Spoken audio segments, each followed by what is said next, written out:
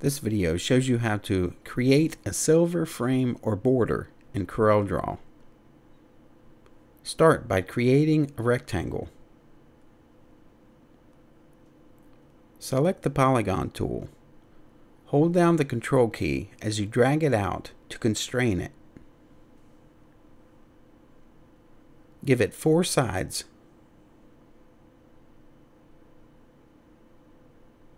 Move it down to the left side of the rectangle and make the upper right side of the diamond shape large enough to cover the edge of the rectangle.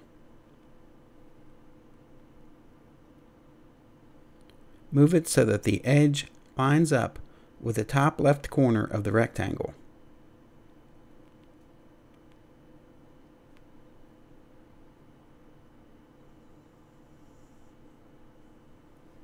Select the rectangle, then the Mesh Fill tool.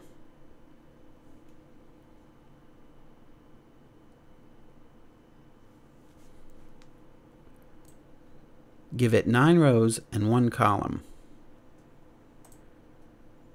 You can delete the first section on the left.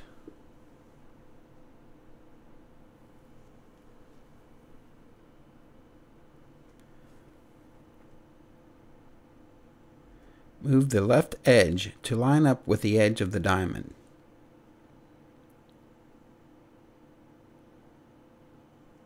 Make the diamond larger and line up the shapes again. Drag the bottom point down and create an angle that looks something like this. Copy and paste the shape and mirror it horizontally. Repeat the process used on the left side to shape the right side of our first shape to match the right side of the pasted shape. I'm working in simple wireframe view so that I can see the outline of both shapes.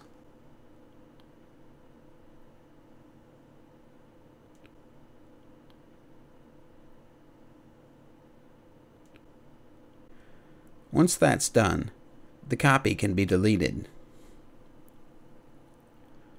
The diamond shape can also be deleted. Select the shape with the Shape tool. Give it 1 column and 5 rows. Select the top 2 points and make them something like a 90% black. Change the view to Enhanced in order to see the changes.